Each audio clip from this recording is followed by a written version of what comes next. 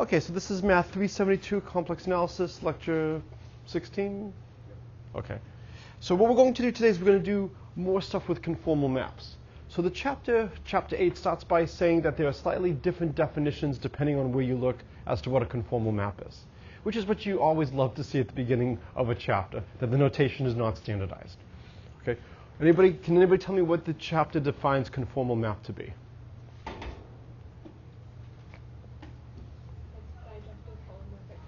Bijective holomorphic. And so this implies that the inverse exists. And then as a theorem, the inverse is also holomorphic. So one of the dangers is you might not have a good inverse. So for us, so conformal, f from u to v, f is 1-to-1 onto holomorphic. Okay, so the first question is, what can we say about the inverse? So if we imagine, here's u, and here's v, here's f, here's g.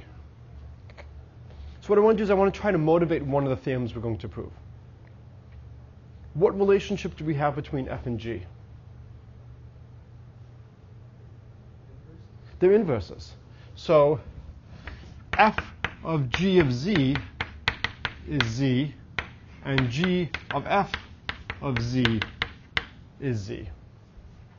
So we can rewrite this as f prime of g of z, g prime of z equals 1. That's the chain rule. So g prime of z is 1 over f prime of g of z. So you might have seen this before when we were trying to find, say, derivatives of inverse trig functions.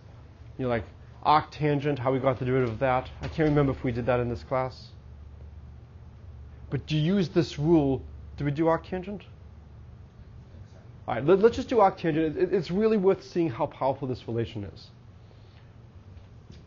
Or, well, no, this is complex analysis. I shouldn't do arctangent. I'll do exponential and log.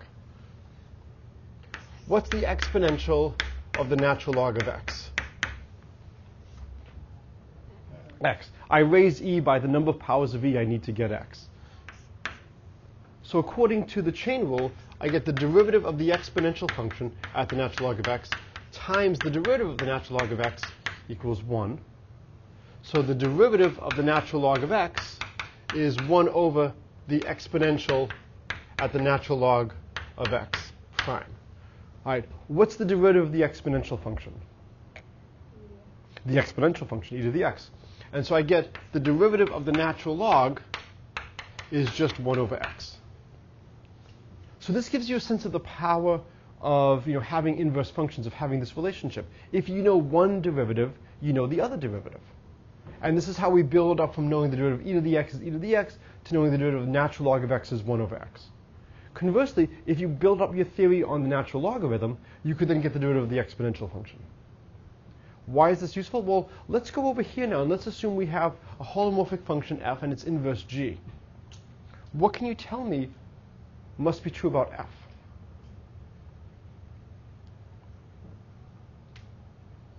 If we want g to be a nice holomorphic function, what should be true about f?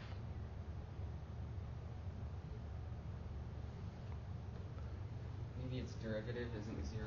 Yeah, its derivative can't be 0. So this is a result in the book. So this, we want f prime to not be 0 anywhere on u, else g is not holomorphic there. And given that the numerator is 1, there's no chance of cancellation at all. So this suggests the result that we're going to prove. I think the book has a result that if you are a bijection and you're holomorphic, then you can't have your derivative vanish anywhere in the set. I wanted to try to motivate why we would be proving a result like that. Why would we think a result like that might hold? Well, here's the reason. does this imply that f is differential, that g is differentiable, that g is holomorphic?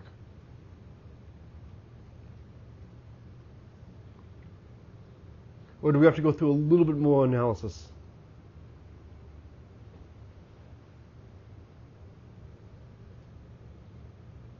Did you say does that imply that it's Yeah, so I'm saying just by using this result over here, is this enough to get that g is holomorphic? That, here's what g prime is.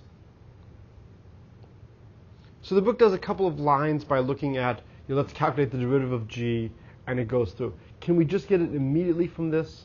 We know f prime is holomorphic, but now we're evaluating it at some function g.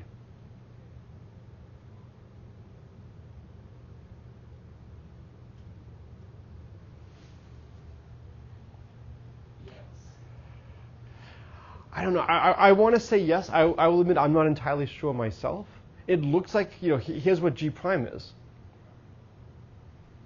But what if g is a discontinuous function? Then I could have f prime at a discontinuous function. This may not be varying holomorphically. It definitely gives me that g prime exists. And then the question is existence enough to mean that it's holomorphic? I feel more comfortable going through the book's argument where it actually explicitly calculates by taking a limit.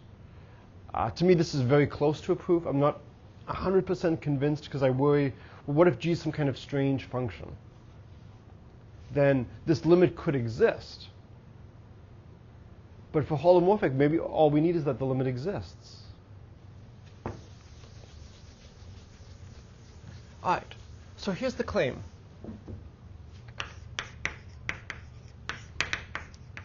Holomorphic f bijective, then f prime is not 0.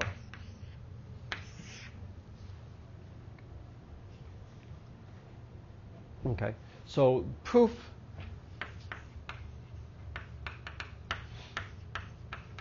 assume f prime is 0 somewhere. Without loss of generality, f prime at what point is 0? The origin. What's the value of f at the origin without loss of generality? 0. Why can't we just assume that the value of the function is 0? Yeah, we can just subtract. If it was 1701, just subtract 1701 from f, and that's not going to change any of the derivatives. So without loss of generality, we know the following. So now we know that f of z is equal to an, well, I think the book uses k, ak z to the k plus dot dot dot, where k is greater than or equal to 2.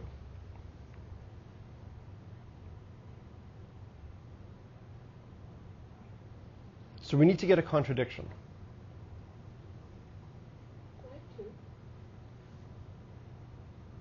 Because we know f prime of 0 is 0.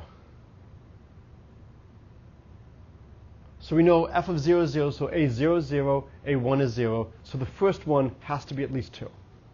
And we want to get a contradiction from this. So the simplest case, what would be the simplest function that would satisfy this condition?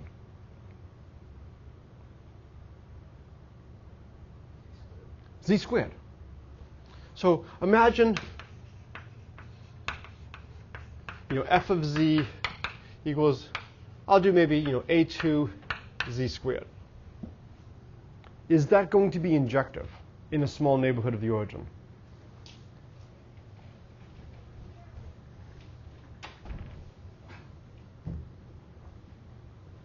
No, right?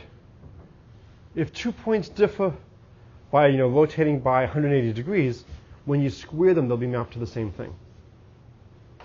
So in this case, clearly it's not 1-to-1. What if we had f of z equals ak z to the k? That's also not 1-to-1. Look at the point epsilon, and then epsilon e to the 2 pi I over k.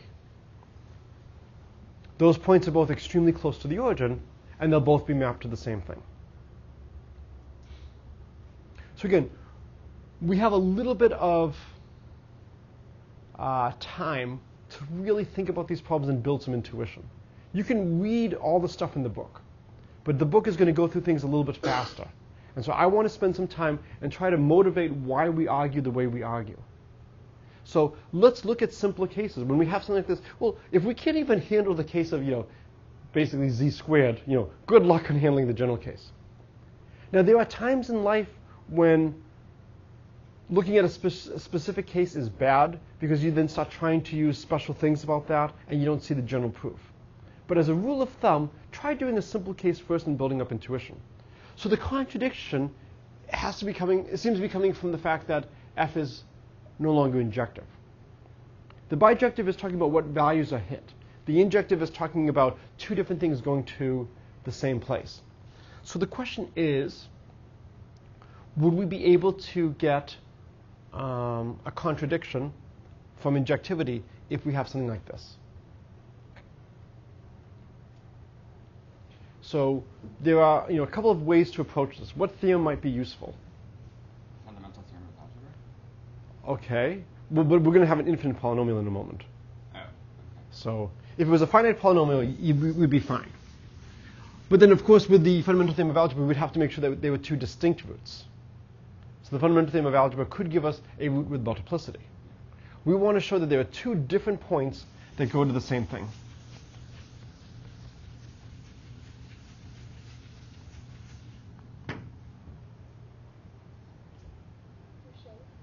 So Rouchet is probably useful.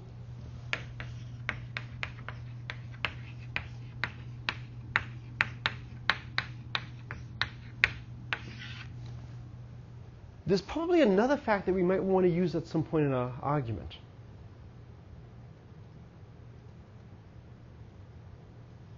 It's surjective. Yeah, so do you think we need to use the fact that it's surjective?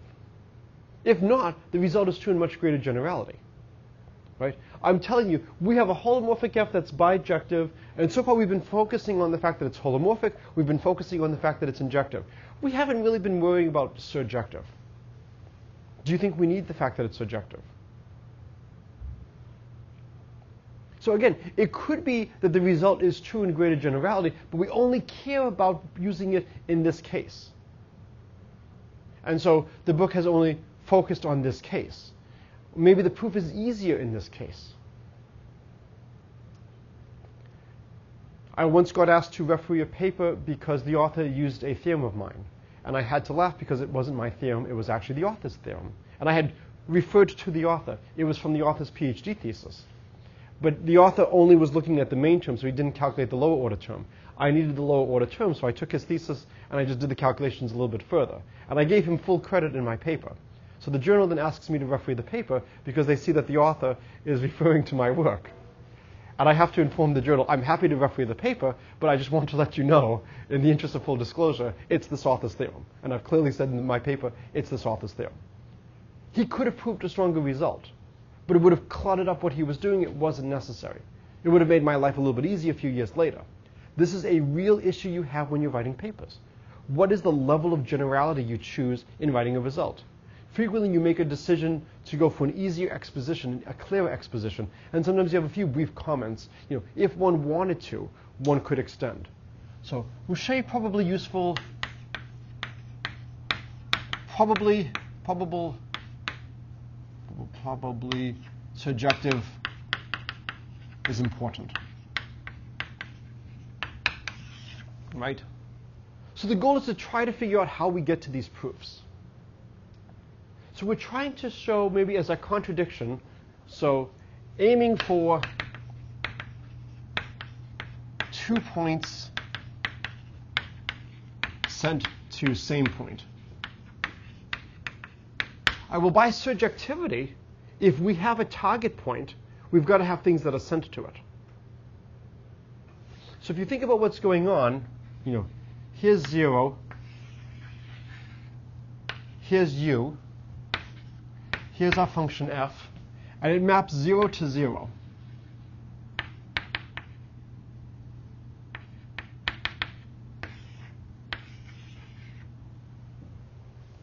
right? And so if we take any point close to f of 0, there's got to be something here that's mapped to it. And we map open sets to open sets. So if I take a small open set of 0, I have to map to an open set over here that contains 0. So by open mapping, a small neighborhood of 0 is mapped to an open set containing 0.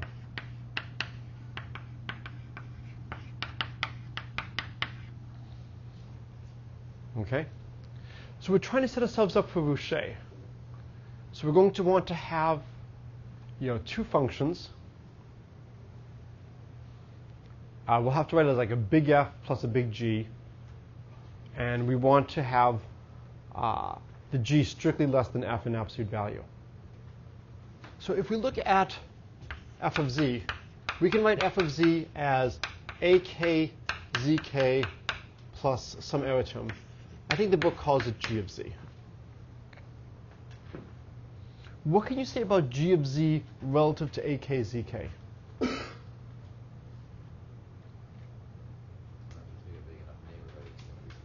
Wait, say it again? A big enough neighborhood? A small enough neighborhood, right. If you choose a small enough neighborhood about the origin, g of z is going to be at least z to the k plus 1. And so since it converges, it's going to be smaller. So we know that if we are really close to the origin, then ak z to the k is going to dominate g of z. So we want to find multiple solutions.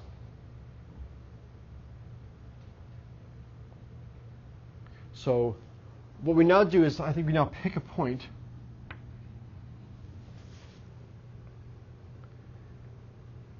And we want to choose something that would have multiple solutions. So we could look at, maybe fix a small w near 0. We could look at, I think, ak z to the k minus w plus g of z. If we choose w sufficiently small, this will still be greater than g of z. So we have a bunch of different things going on at the same time. Why would I like this? Well, this is a very easy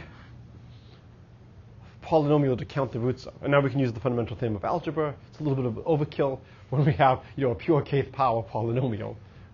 But, we've got the result.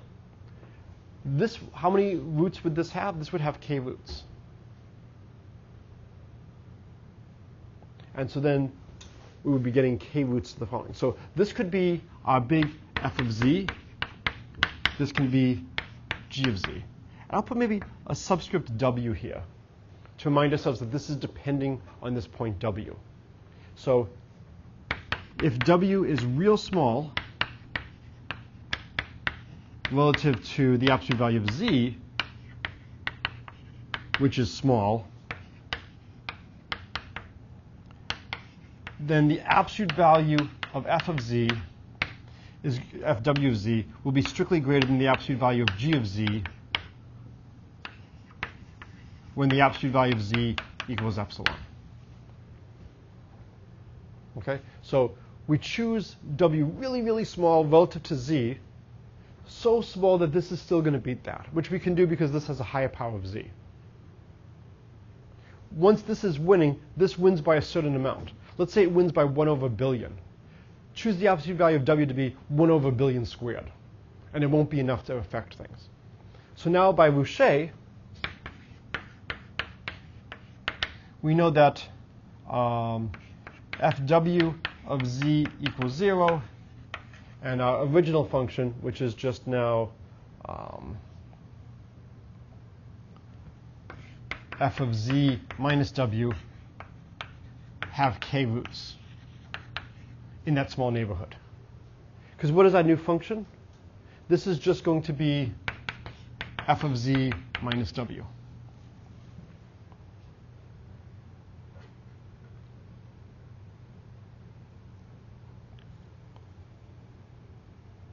If k is greater than 2, this looks like this would be a problem. So what's the only thing we now need to show?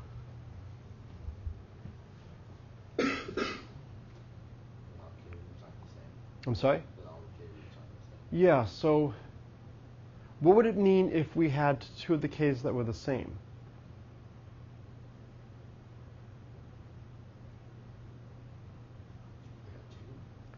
Well, I mean, what if two of the roots were the same? So we're not done. Right? We've just shown that f of z minus w has k roots. This is great. This seems to violate injectivity. The only problem is, what if the reason it has k roots is because one point is sent to w k times? It has a multiplicity k. So this is the small technical part of the proof. So I have deliberately not looked at my notes today, so that I'm doing this live. I believe I have an idea as to how to get around this. But I want to try to give you a sense of how you approach problems like this. You know, the idea is, look at a simple case, build intuition, keep reminding yourself as to what are you assuming. It's probably important if it's in the assumptions. So we're now down to the probability, to the problem of what if there are multiple roots? What if the same point is sent multiple times? So can I erase this? Do we all agree that this is the issue now? Okay.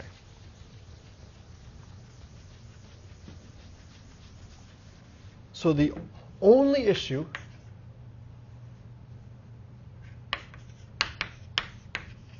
is if multiple roots. Okay? If there are multiple roots, what can you tell me about the derivative at that point? It's 0, right?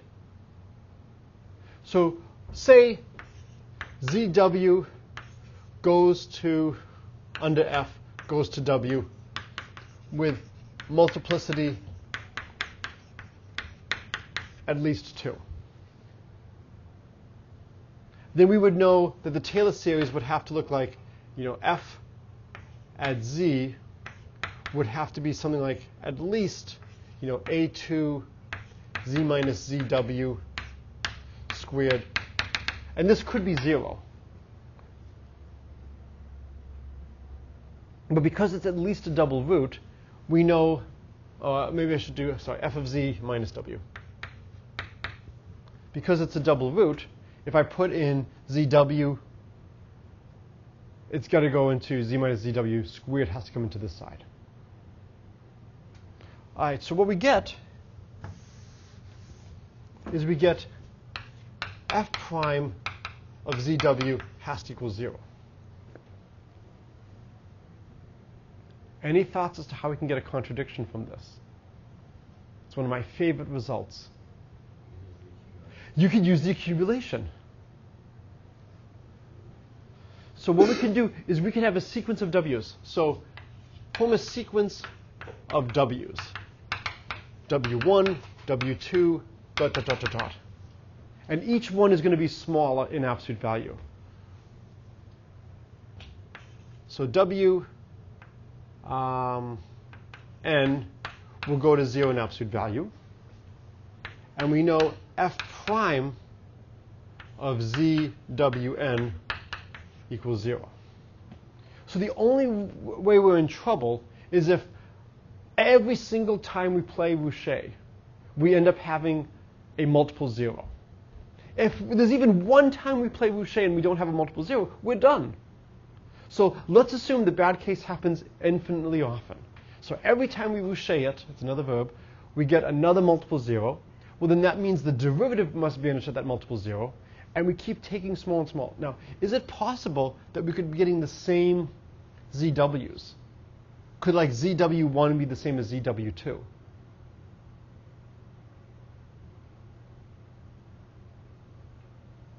No, because we're assuming the absolute value of Wn is greater than the absolute value of Wn plus 1. Our points are getting smaller. So ZW1 can't be sent to the same thing as ZW2. They're sent to things of different absolute value.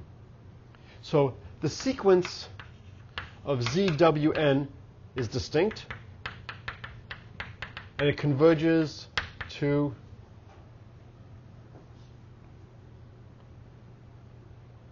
so what will the Z's converge to? It will converge to 0. Technically, it's just enough that it converges to something. Right? We don't need to know that it converges to 0. It has to converge to 0. Now what can we conclude? Can I ask Yep, sure. that you know that the absolute value of W1 is greater than W1 We're choosing it.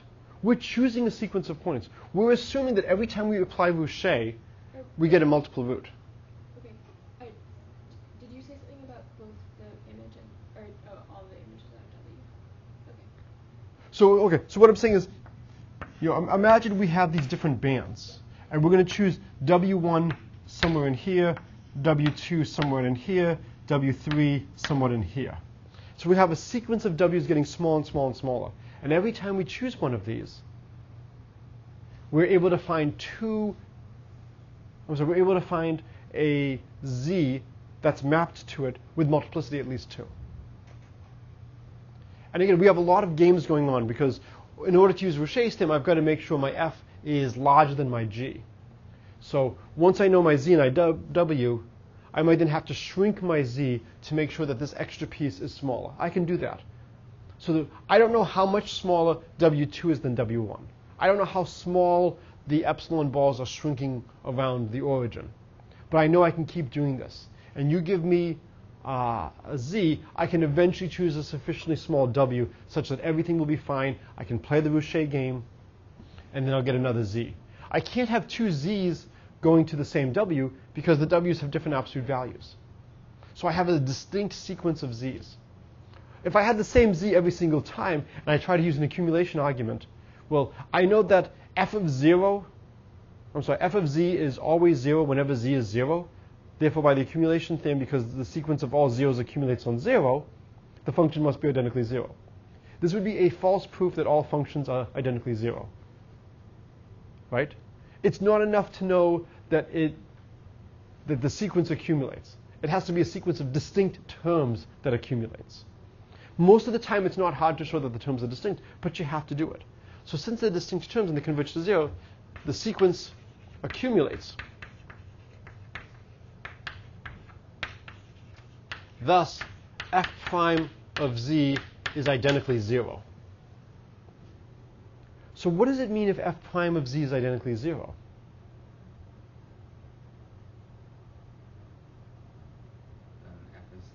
F is constant.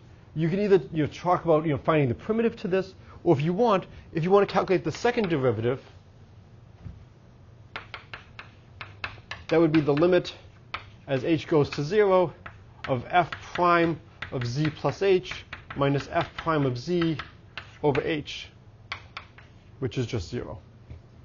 Right? Because if the first derivative is 0, just calculate the second derivative by the limit.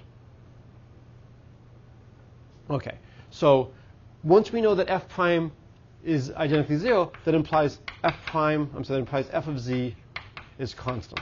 And first, what's the only possible constant? 0. Is this a contradiction?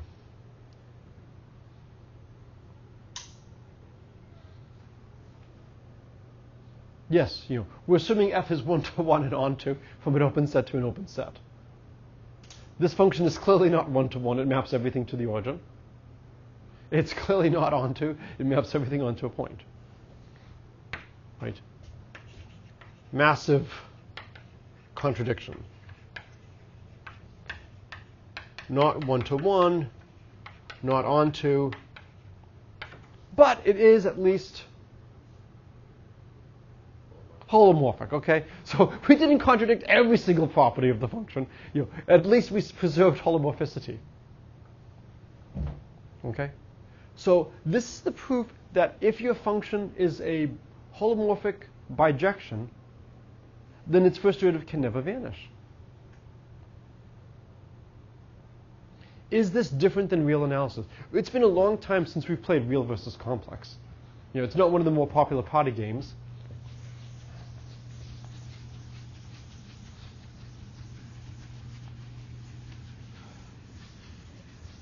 So for people who want, I am trying to lecture slightly differently than I did in 2015. So if you want, you're also welcome to look at the 2015 lectures, and there'll be a slightly different perspective on the material. So I'm trying to give you, in some sense, 2 different lectures for the price of 1.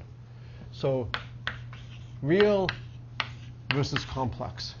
Who do you think wins? Complex. I mean, really. I mean, this is like when I go to my kids' school to do math. They know now not to play math games against me. They know if I'm introducing the game, I will win the game. And unfortunately, my kids can't do this with my wife anymore. She goes, wait, did you get this game from Daddy? Yes. No, I'm not playing. So in complex, so let's assume we have f, we have g. Here we have f prime is not 0 if f is holomorphic. What if f is differentiable? Now, this is the complex case.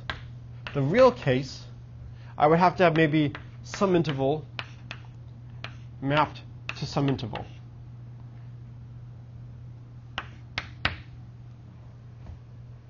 You have x plus sine of x, which I think has a 0 derivative at infinitely many points. Okay, what's x plus sine? There's an easier function than x plus sine of x that might work. X cubed. There's x cubed, right? So if we look at the function, f of x is x cubed. So I'm not saying your function is wrong, but I'm saying since I'm the one at the blackboard with the chalk, I would much rather work with x cubed. So here's -1, here's 1. Here's 1, here's -1. Is the function f of x equal x cubed? Is this a bijection from -1, 1 to -1, 1? Yes.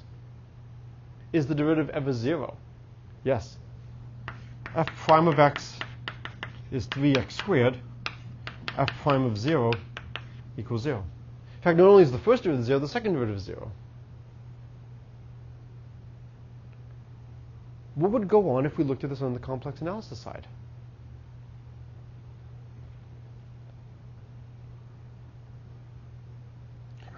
Could this be a bijection from the disk to the disk? No. It could be a bijection maybe from a sector to a larger sector. That we could do. But the problem is we have the possibility of going through angles. What's nice on the real line is when we cube things, we don't change sign. And so we can keep the function negative and positive here. So there's lots of functions you could play with. So it's just good to see how different the real and the complex cases are. In the real case, I can have a bijection. And this is a really nice function. This is an infinitely differentiable function. And its first derivative vanishes. What does that mean about the inverse? It means the inverse is a derivative that's not defined at a point. Yeah, so let's actually calculate the inverse. So if we have x cubed equals y, so this is, f of x is x cubed. We want to find the function g of y. What should the inverse function be? The cube root. So we should have y to the 1/3 would be x. So g of y is y to the 1/3. Is this function defined for all y?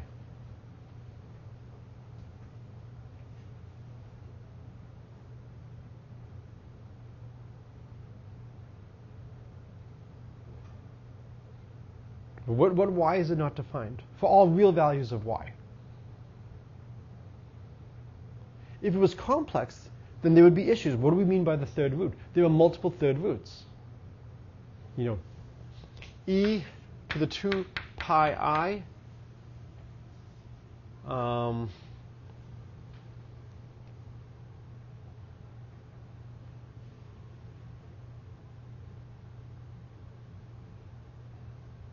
erase this.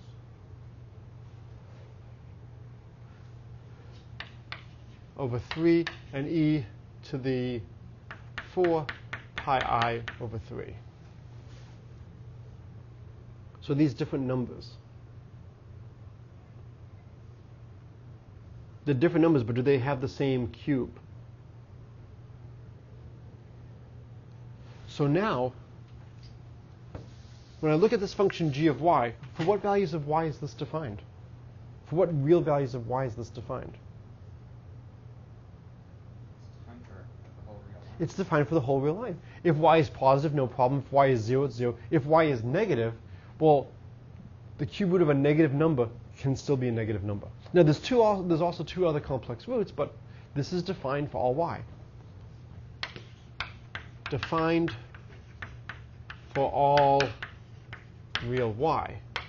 G prime of y is 1/3 y to the negative 2/3. Ah! And now we can see the issue. Okay? G prime of 0 is undefined.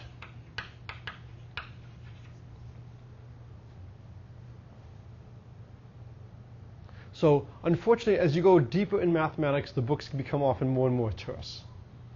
It's good now and then to just stop, elaborate, and really look at what's going on and look at the differences. Always compare this to your real case. And just see, this is a strange subject. Okay? I will mention a problem which somebody asked me when they were preparing for the exam, and I've shared with at least one other person in the class. We're right now on a little bit of a run of how strange complex is from real. So the problem is you have the unit circle, and you choose some number of points any way you want on the unit circle. And the claim is there's always at least one special point on the boundary of the unit circle, such that if you look at the product of the distances from that point to all the other points, you get 1. So the proof is as follows. If you have a point on the boundary where the product of the distances is greater than 1, just move it towards one of the special points, and then the product will go towards 0, so you can move the product down to 1. So all you have to do is show that there is at least one point on the boundary where the product of the distances is at least 1 in absolute value. The way we do this, I only know how to do this with complex analysis. We can define for any point in the unit disk f of z to be the product of the distances from that point to all the points on the boundary. What is the only point that is easy to evaluate?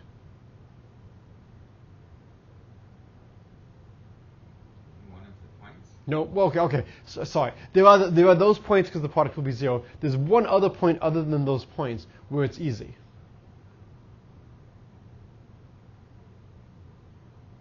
You can choose any point inside the unit disk.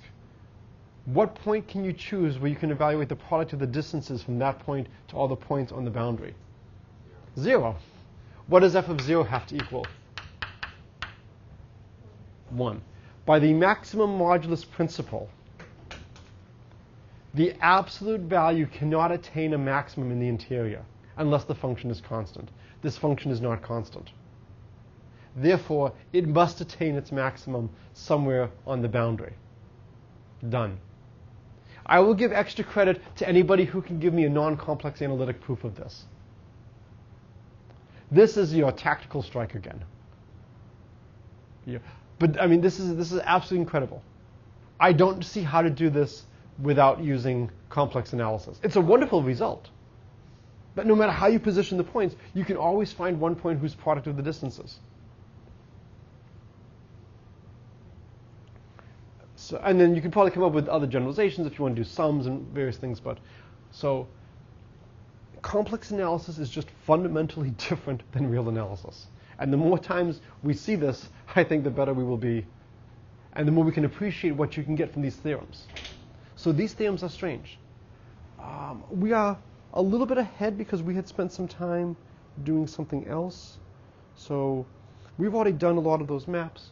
What I want to do very briefly right now is just mention one other possibility. We had looked at, say, maybe we had, f of z was, ak z to the k plus, maybe ak plus 1 z k plus 1 plus dot, dot, dot, dot, dot. I want to just start another proof and leave this as something for you to ponder. I could write this as, ak z to the k 1 plus ak plus 1 over ak z plus dot, dot, dot. So I could write this as I'll write this as this. Alpha z to the k 1 plus h of z, where h is some nice function. What I'd love to be able to do is say, because this function h of z is really close to 0, I can write this as alpha of z to the k g of z to the k, where g of z is 1 plus h of z to the 1 over k. And then if I have that, could I then somehow write this maybe as, alpha z g of z to the k, and somehow try to use this to get a contradiction? So I don't know if you can make this work, but I'm just putting these out there as for other things for you to try. We used Rouché's theorem, which is a great result. But it's nice to think, what other things can we do? Can we somehow change variables and make it into a nicer function like this and get a contradiction with injectivity? All right, so the last part for today is to really start looking at special maps. And so the first one that I want to do, and probably the only one we'll have time to do today, and then the book goes through a lot of them. Best thing to do is to just look at the book slowly, go through the examples. Is let's take the map. F of z is I minus z over, I think I have 1 plus z, but I'm pretty sure that's an I plus z. And then g of z is equal to I 1 minus w over 1 plus w. Did you mean g of w? I'm sorry? G of w. Oh, g of w, yes. And then I think that's supposed to be an I plus z and not a 1 plus z. Yes. Okay, good. Yeah, I was about to say, I think my notes are wrong because I can't imagine that would be 1. So the question is, what do these map things to?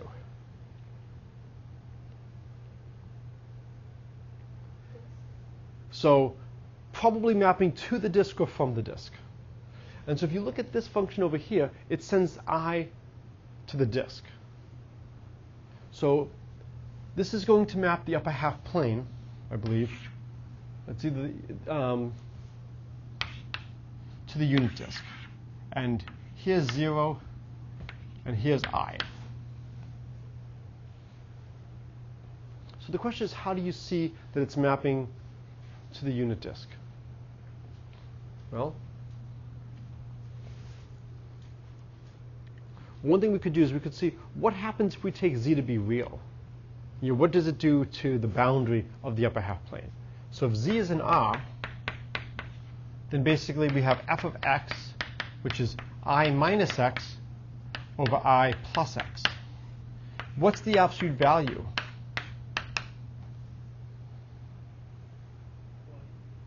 Absolute value is 1. So it's mapping the boundary of the upper half plane to the boundary of the unit disk. Why is the absolute value 1? Because these are essentially complex conjugates of each other. I can pull out a negative sign up top and write this as x minus I, if you want. So it's negative x minus I over x plus I. So because they're complex conjugates, they'll just be 1. Now the question is, do we get every point on the boundary of the unit disk?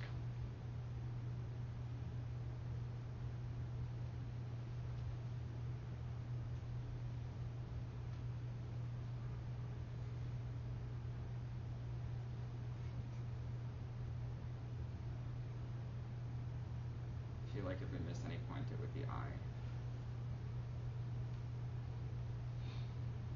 Okay, so we could try and see, could we solve this and get this to equal I? So if we had I minus x over I plus x, equals I, we would have I minus x equals I times I is minus 1 plus ix. And so then we would get I plus 1, we bring this over, is I plus 1x. So I think if we take x equals 1,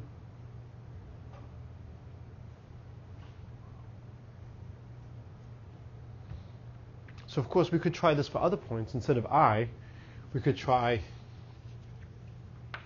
e to the I theta. And if we do that, we would have I minus x equals e to the I theta plus e to the I theta x. And now this suggests, well, if this was negative 1, maybe we would have some trouble. Shouldn't there be an I in front of the first? Yes, thank you. So we want to be able to solve for x. So maybe if e to the I theta is negative 1, we would have trouble. So if we take e to the I theta equals negative 1, then over here we would have negative 1 is 1. Oh, so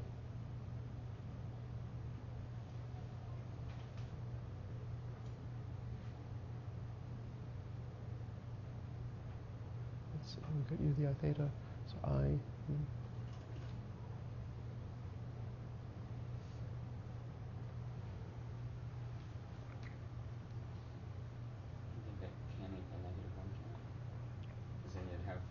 Imaginary part would be I equals negative I. And the real part would be negative x equals negative x. Right, I was going to say good. So I was doing algebra. So if this is equal to negative 1, we would have negative I equals I. So it yields negative I equals I false. So the point we can't get is the point negative 1. So with a little bit of work, you can show you get everything else. We don't get negative 1. And now you want to figure out, does it map everything inside? So can you show that the absolute value of anything is less than 1? And can you show that it's onto? So there's a lot of calculations. We've done some stuff like this before. What do you think the second map is? The I 1 minus w over 1 plus w. Probably its inverse. So how would we find the inverse?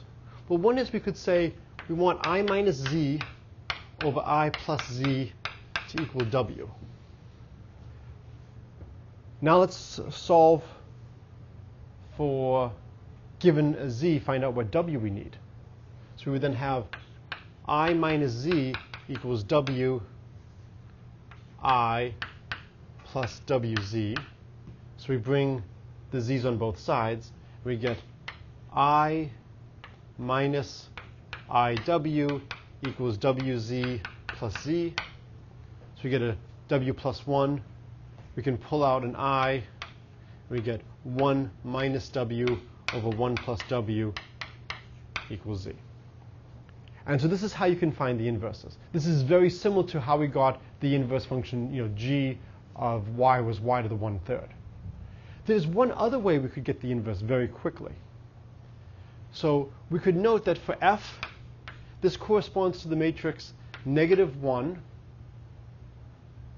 I, 1, I.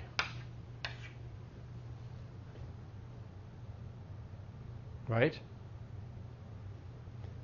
If I apply another matrix G, A, B, C, D, and if it's its inverse, the identity is 0, 1, 0, 1. So another way we could figure out what the inverse of the function f is say, well, look, I want some function. Let's assume it's also of the form of a fractional linear transform and see if I can find one. Now, we've got to be a little bit careful. Does it have to be 1, 1 over here? Yeah, it could be any fixed constant that's not 0. And this will probably be a good place to end, because if I give you the matrix C0, 0, C acting on z that goes to cz plus 0 over 0z plus c, which is just c. And that would just scale. It doesn't. Like speed at which it gets sent. Nope. It just sends z to z.